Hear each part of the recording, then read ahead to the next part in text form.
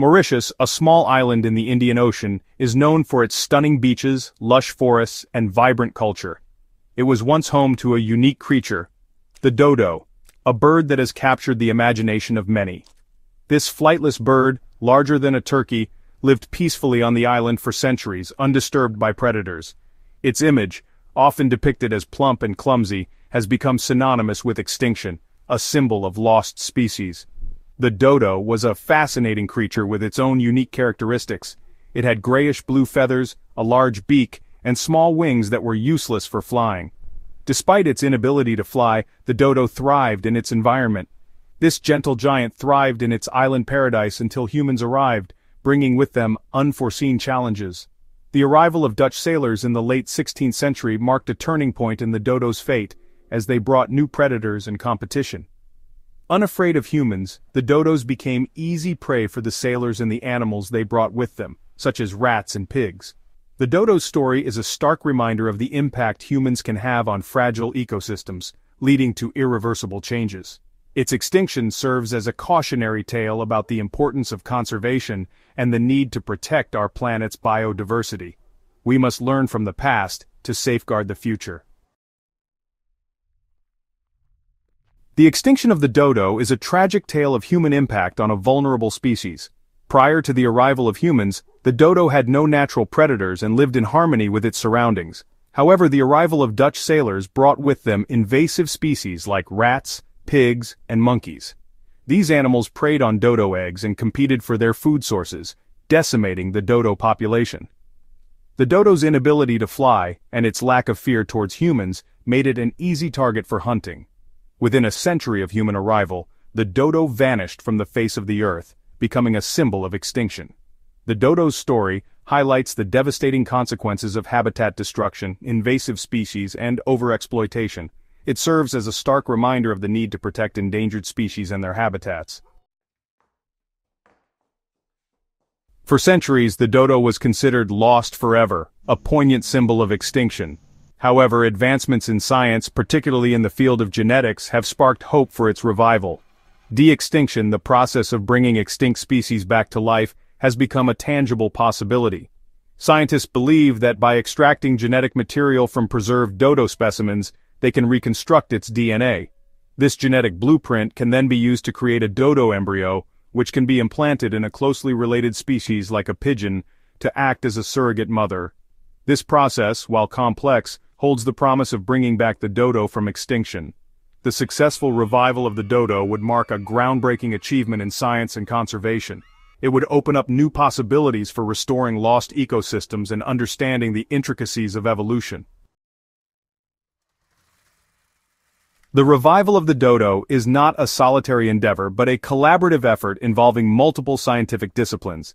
Geneticists, paleontologists, and conservation biologists are working together to make this ambitious project a reality. Paleontologists play a crucial role in excavating and studying dodo fossils, providing valuable insights into its anatomy and physiology. These insights are essential for understanding the dodo's biology and guiding the de-extinction process. Geneticists are at the forefront of this endeavor, using cutting-edge technology to extract, sequence, and analyze ancient DNA from dodo remains. Their work involves piecing together the dodo's genetic code, which is crucial for recreating the bird. Conservation biologists bring their expertise in habitat restoration and species reintroduction to the table. Their knowledge is essential for ensuring that a revived dodo population can survive and thrive in the wild. Section 5. Ethical Considerations, Navigating Uncharted Territory. The prospect of bringing back extinct species, while scientifically fascinating, raises profound ethical considerations. This groundbreaking field, known as de-extinction, involves complex genetic techniques and cutting-edge technology. However, the excitement of scientific discovery must be balanced with a deep understanding of the potential consequences. Critics argue that de-extinction could divert resources from existing conservation efforts and pose risks to existing ecosystems.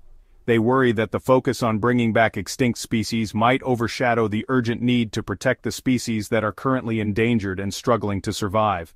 There are concerns about animal welfare, as the de-extinction process may involve using surrogate mothers and potentially creating animals that may face health challenges. The ethical treatment of these animals is paramount, and the long-term health and well-being of revived species must be carefully considered. The release of revived species into the wild could disrupt existing ecological balances. Introducing a species that has been absent for centuries could have unforeseen impacts on current wildlife and plant communities, potentially leading to new ecological challenges. Furthermore, some argue that de-extinction could create a false sense of security, diminishing the urgency to protect currently endangered species. If people believe that extinct species can simply be brought back, they may be less motivated to engage in critical conservation efforts for those species that are still with us. The ethical implications of manipulating life and death raise fundamental questions about humanity's role in the natural world. This debate touches on deep philosophical issues about our responsibilities and the limits of our technological reach.